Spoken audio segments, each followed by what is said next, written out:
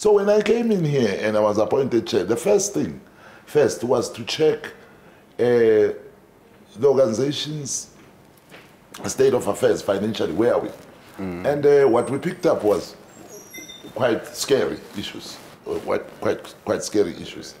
I picked up that, for example, the company had not been audited for the last 3 years.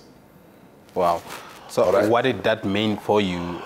For me, that signals red, because if you don't audit, you don't get a management report in terms of you don't get a professional, external, independent opinion. So meaning even commercially, you can't be stronger because you can't approach people outside to be able to... No, not necessarily. Look, not necessarily.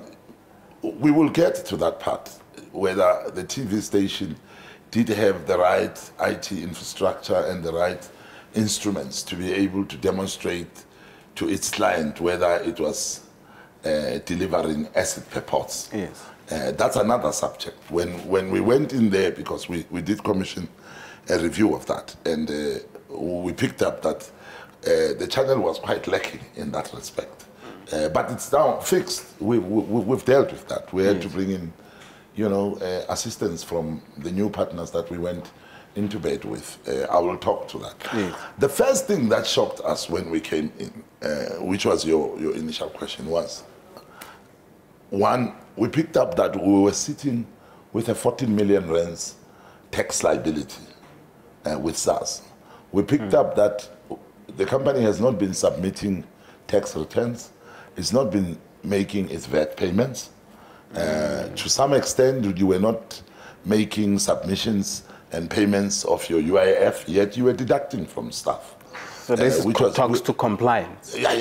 That compliance levels were quite questionable. So that was quite scary. And one had to take a view. Do I jump ship and get out of this?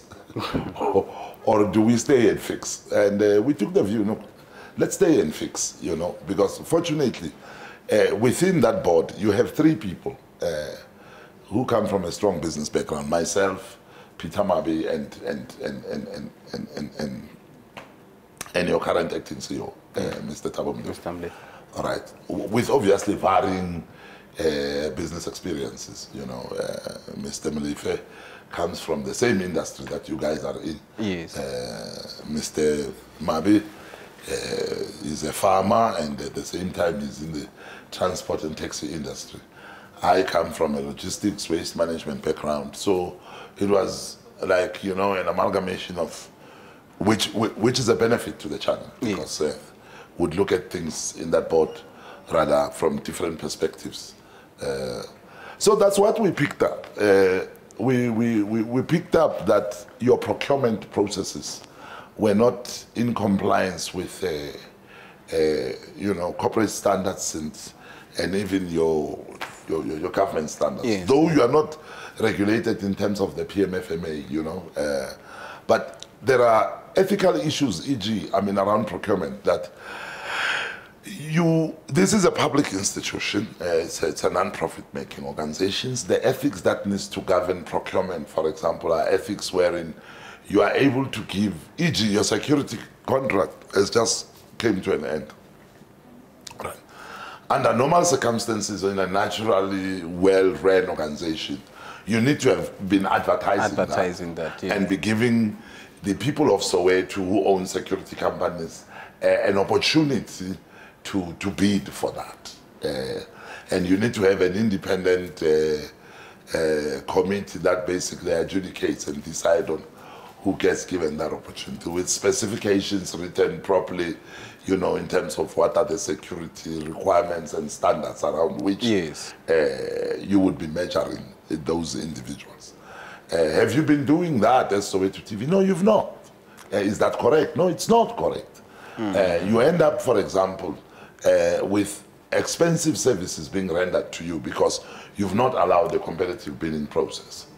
So that then renders that. Those are, I don't want to go into intrinsic details, yes. So those are the kinds of things we picked up, that your procurement was not in order, your compliance with SARS was not in order, When we did your staffing ratios and benchmarked you against other, commercially ran platforms like you, we found that you are way out of line with international norms. Yes. You are over bloated in terms of staffing. You're expensive. You spend almost 60% of the resources coming into the channel in staffing costs. And when we looked at staff performance, we found that a number of your people are not coming to work, but they're earning salaries. That's what in that press statement we call ghost workers. Yes.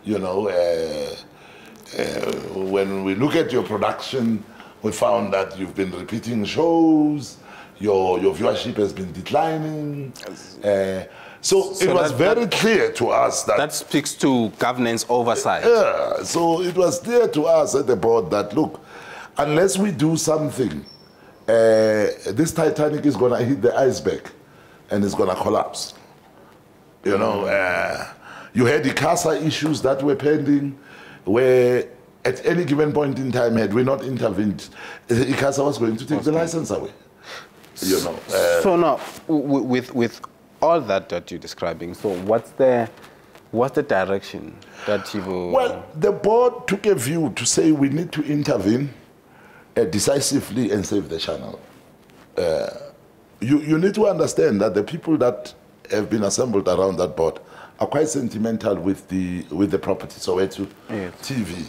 It's a brand that resonates with the township, and the township has a strong history.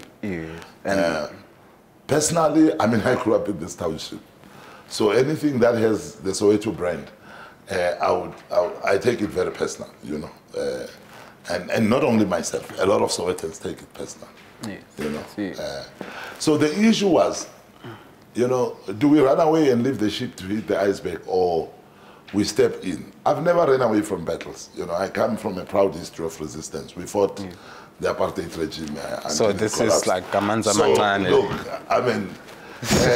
you can't run away from a battle, when you've been trained, brought up to basically handle transformation. So the issue was, we have to transform. But we don't blindly transform driven by heart. No. We apply our minds. We're skilled with business people. So we applied our minds. We looked at it. Where is the problem coming from? And that's when, for example, we engaged your then CEO. We engaged her in a lot of issues.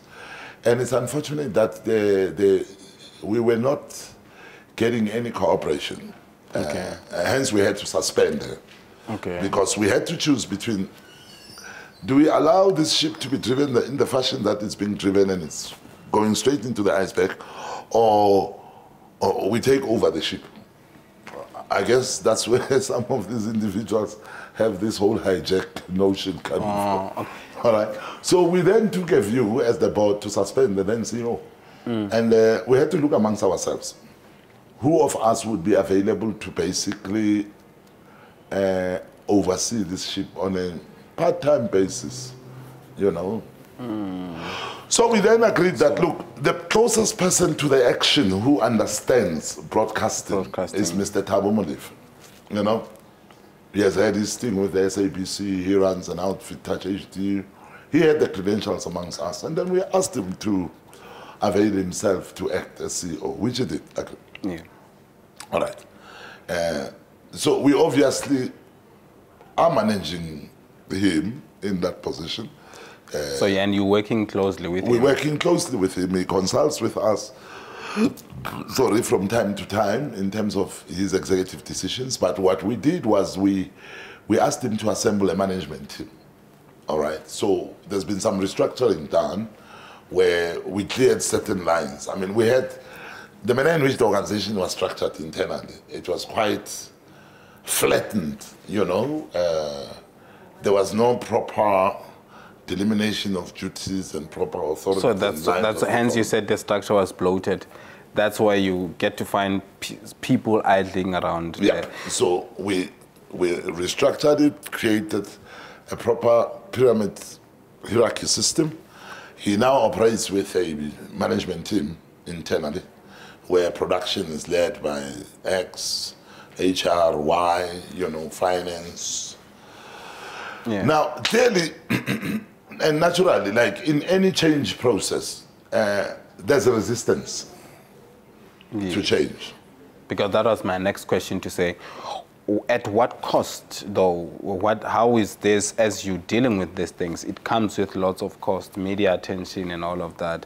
How are you working together to make sure that in as much as you are having this attention that comes from outside, in terms of your plan that you have, and making sure that it gets communicated within the good structures, how are you working around that? Look, one, you must understand that we came in and found a system that is settled, that was self-destroying. All right? Now, let me unravel the system for you. Soweto TV survived out of income coming from 2 income streams. Largely from the churches who are buying the airtime and the space. All right? And secondly, Soweto TV had a contract that was, I wouldn't even give it a contract status, but a contract or a working arrangement with TISO agency, who was selling the advertising space, and they would take a certain portion in terms of that contract of the revenue and basically channel the revenue to Soweto TV. That contract was badly managed by ourselves. That was one of the issues that we had with the CEO, that the contract management aspects around that contract, the agency agreement with TISO, was not professionally run. And that was the lifeblood of the channel, including the ministry's income. Yes. We interrogated the contract and we came to the view that the channel was being undersold. Also, and I'm not blaming TISO here. Yes. The blame squarely lies within the management team within the channel, that they did not create the infrastructural capability to demonstrate the worthiness of the product airtime that they were selling. In that they could not demonstrate scientifically what their viewership was at a certain given point in time. And today they can, because we brought in that capability. What do you think perpetuated that, or that might have, was it? I think it's a laissez-faire attitude. It's a laissez-faire attitude. It's mismanagement. Nothing else, nothing more. Other people would beg to differ with me, but I'm quite convinced that it's laissez-faire. Look, once you have an organization running without consequences being managed and misdemeanors on the part of staff members and no consequence management, you end up with the organization collapsing. So somehow it leads to, let's just put it this way, that if you have an organization that somehow doesn't seem to have a hierarchy that is respected, and that has somehow channels that actually needs to be followed, it leads to that. If the board does not oversee the CEO, yes, and the CEO does not oversee his or her managers, and the managers do not oversee their staff members, the organization can't run on autopilot. This organization was on autopilot. Sometimes you give too much power to the very same staff sometimes. Yes, and then, it was not led. It never had leadership. So under your leadership now, what do you want to see happen? Look, we have targets. We've given your current acting CEO a mandate to say we need to run for 12 months. All right, we've given him 12 months. In 12 months, he's got to sort out SARS. All right. The financial year end of this organization is June. And it starts July 1st. Why, I don't know, but it's tagged along municipalities. Yes, yes. All right. So this organization has got to have an annual general meeting after it has published its audited reports every year.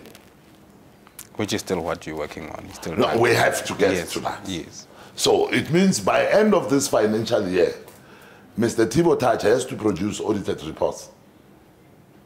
I meet all of the things. Oh that yeah, you said. no, that's non-negotiable. It's part of the job. That's non-negotiable. Even if he does not get paid for that, his integrity is on the line. So he's got an integrity to protect. Our integrity is on the line. We've got an integrity to protect. Yes. All right? I cannot continue to chair an organization that is not audited, that does not produce audited reports. When I go to the annual general meeting, I must be able to present an audited reports to say, these are the financial affairs of this organization. Yes. So what it means is that by June 2020, the SARS issue and the SARS death must have been resolved. So we've given him a plan to say, for you to be able to do that, you have to fix your production, all right? You got to increase your viewership. You got to bring new value offering into the market, so as to advertisers can begin to associate with you, and you can sell more space and generate more income and pay SARS and be able to take care of the organization.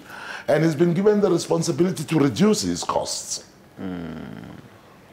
I'll give you an example. All right. We've asked him questions like, why are you sitting at Deep Kloof and you're sitting at Vilakazi Street? So you need to match the team. It's costing you more money. So now, I think this is very important, because whenever, I think we've seen a lot of drama unfolding on the media and all of that, and it might have, I think, to a lot of staff members caused panic as well, and people. I mean, I'm also affected, if I might put it that way as well here, to put that disclaimer aside. So, what would be your message to, especially the people mostly affected, which is your Soweto TV staff, but at the same time to the members of the community as well, just to be able to maybe lay it out for us to be able to understand? There is no witch hunt on our side. I said it before and I'll say it again. I said it at the Christmas party. Even if we are bloated, we would like to keep every staff member that is there, because we believe this brand, it's growing. I mean, if you look at where broadcasting is going with the digital migration, it is clear that when we succeed in our plans, you might be running a Soweto TV with a sporting channel, a musical channel, a gospel channel, maybe so you 4 or 5 channels. Yes. So you obviously going to need. You're going to need you need more staff. So within the current framework, staff, though. Yes, within the current framework, you may look bloated, but in terms of where you are going in the next 18 months, you are actually understaffed. Understaffed, because they won't be like now, because there is so much. Now the issue is, for me, the issue is the current staff members that are sitting at Soweto TV. Are they aware where Soweto TV is going? Are they preparing themselves in terms of the vision and development? Yes, yes. So my message to them is that if we can stop these dog cat fights, this cabalism and factionalism that exist within the organization and the politicking, and begin to focus on the business of the channel and our own individual careers, I think that is where the challenge lies in terms of securing ourselves. There is no one in the world, Mr. Leeto, who would actually give you job security. Do not allow anybody to lie to you. Job security, it's about yourself. You remember the old saying by your own father and mother, you probably got told this, I was told this when I grew up, that you are the architect of your own destiny. Yes. That's my answer to Soweto TV's learning. That, you see, there is a change process and a vision that has been put forth by the current leadership. The question is, are they buying into it? or resisting it. If you resist it, you get crushed. If you buy into it and support it, possibilities are you will survive. I cannot speak. I don't own Soweto TV. Yes. I'm here for a short space of time. I probably will not be with you guys after your AGM. Personally, if you ask me, do I still want to be there? Answer no. So because of maybe the challenges that you had to encounter? No. The problem is, Mr. Leeto, you know the problem with community organizations is that there's too much talk and too much politicking and less work. And yeah. I'm a business person. I don't have time for those things. And the thing is, I want to just for 2 minutes engage you on that point, is that there seems to be a perception and idea that because it's a charitable work, because it's community, because it's an organization that doesn't have more money, the drive around it as well and the approach is that people will always not give it their all approaching it. It's just that, no, this is a Soweto TV, it's a small channel, so we don't expect much to come out of it. But that's a wrong mentality altogether. You know, if you go into other countries like Canada, the US, community channels of this nature, they compete with existing commercial channels. Yes. Some of them outsmart. It's about the management ethos that drive those community and creativity channels. Exactly. And I wanted to talk to this issue that you raised, that because it is a community channel, we're not supposed to give it much. I don't think that's correct.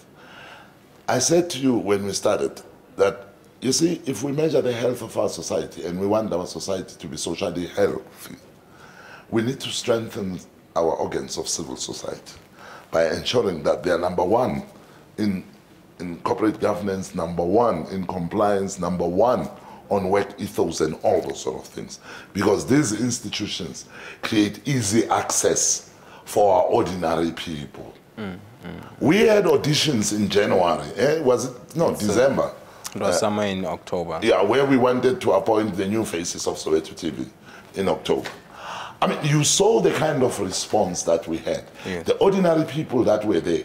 And on a day-to-day basis, those people would not have access into ETV, ENCA, SABC, you know, multi-choice channels and all those sort of things. But because you are a Soweto-based channel, when a young girl who lives next to Pimville wants to audition, he or she does not need money to go to town. They just walk into a place where you are auditioning. Access and proximity is an advantage. They can walk into Vilagaz.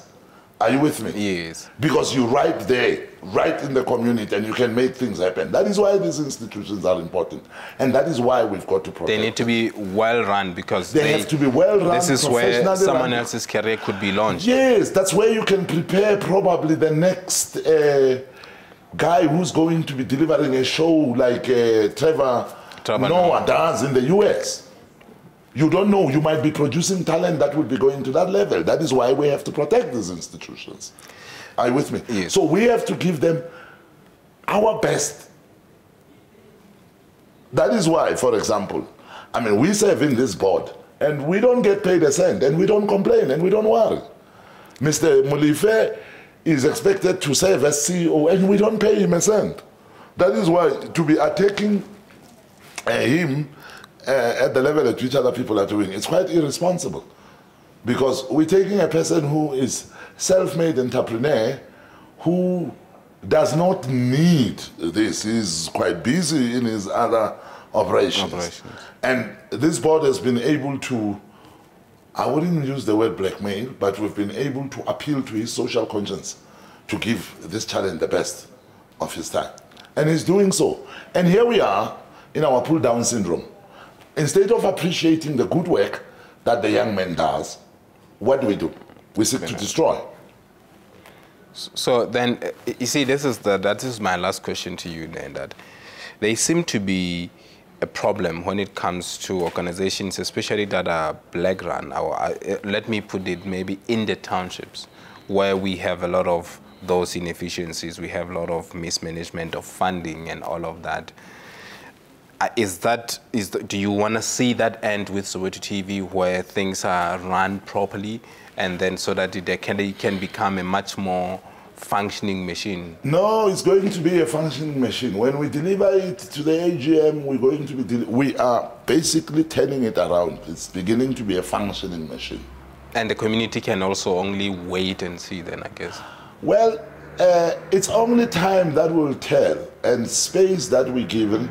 And that is why when I issued that press release, and I mean, ICASA has the responsibility to oversee the work that we're doing, whether are we doing it to the best of our community, I mean, to the best of our abilities for the benefit of the community.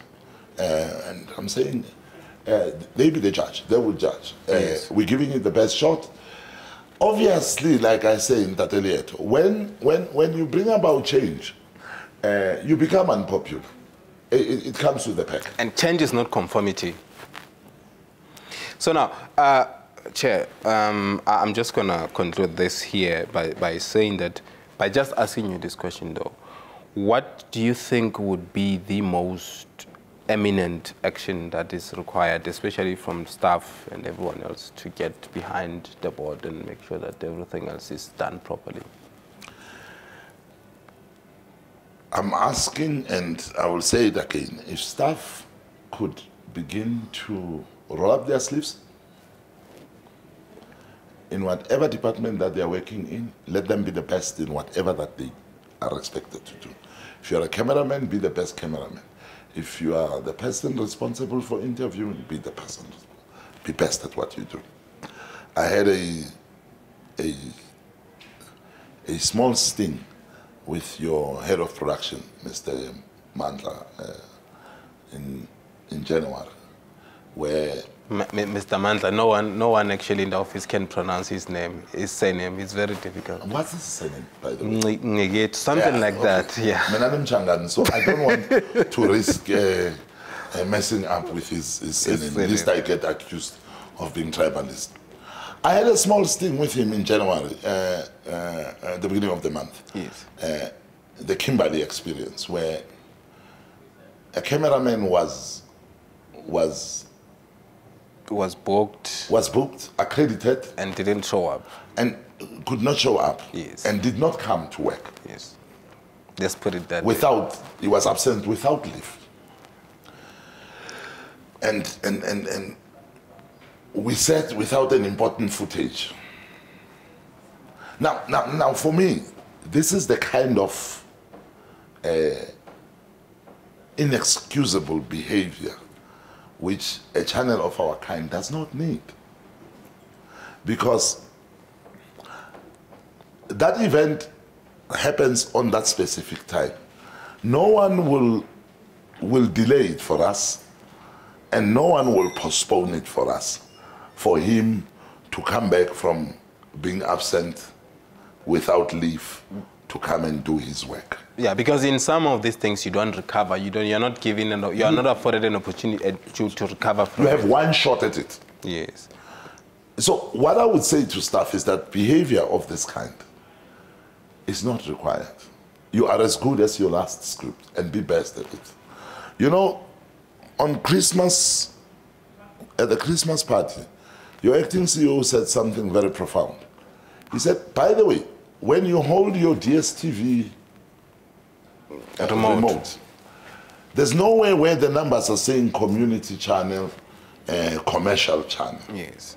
Your channel 251 is 251, and 403 is 403, and Super Sport is 201, 202. It doesn't say Super Sport. It doesn't say Mzansi Magic. It says 161. You all operate on the same. You are all operating on the same platform, on the same bar. No one is going to be judging you. Your final client, your end user, does not judge you on the basis that you are a commercial or a community channel. They don't know that. They're not interested in that. They want to press 251 and see what they got to see and enjoy what they see. So what I would say to staff is that you don't have to behave like a community channel. You don't need to. So it's the change of mindset and right? everything. If you have to be at work 8 o'clock, and that is your conditions of service, be at work at 8 o'clock. And I mean, it's as simple as that. Unfortunately, we ran out of time, but I so wish that we could take this discussion forward. Hopefully, before you leave, we'll actually get to sit down with you and have another conversation, part 2 of this conversation. Sure, you're welcome. Thank you so much. All right. Thank you.